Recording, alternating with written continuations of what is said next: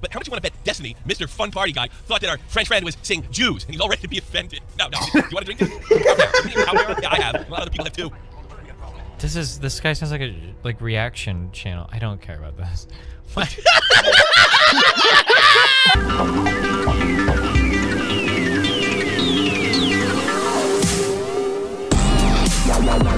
Hey, what's happening, everybody? I'm Tommy C, and this is a Shot to the Point News Short. It's a well-known fact that all YouTubers and Twitch streamers love their fans. They love them so much that they feel the need often to express their gratitude for them, for if it not be for them, they wouldn't have any fans at all. Faze Tfue took this to the next level when he expressed love for his fans. And then maybe if I see you in person, I'll give you a nice kiss right on the lips if you're above the age of 15. Or 18. Fuck, dude. Yeah! If you're above the age of 15. 18. Fuck, dude. Who's this? I'll get to that in a minute. Who are you?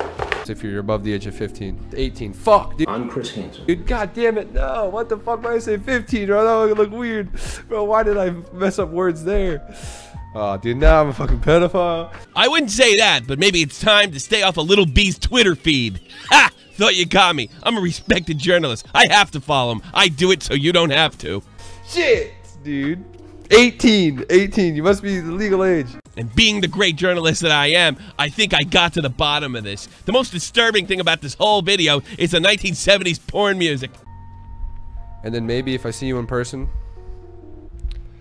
What the fuck is that? Things are really heating up with the whole Ninja controversy. It now seems like it's a three-way battle between Kavos, Ninja, and of course his former friend, Keemstar. Well, it's just sad to see. The best Kavos, in my opinion, was the Kavos that went after the other commentators. I don't know if you'll ever go back to that, but if you do, you'll have my support again.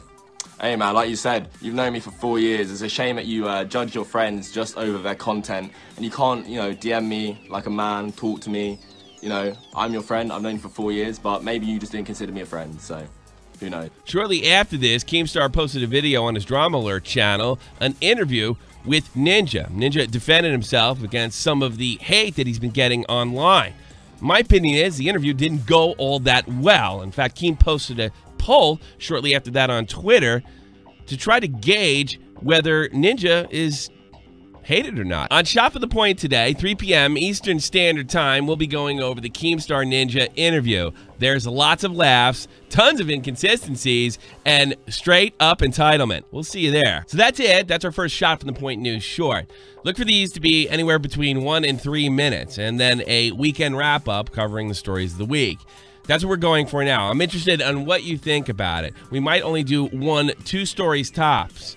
And to let you know, we probably will be streaming Shot from the Point on this channel much less. It looks like we're going to move all the streaming back to Tommy C's SFTP. Again, to make this thing simple, 1 to 3 minute videos on shorter stories during the week. And of course, on the weekend, we'll have our 7 to 14 minute video weekend wrap-up.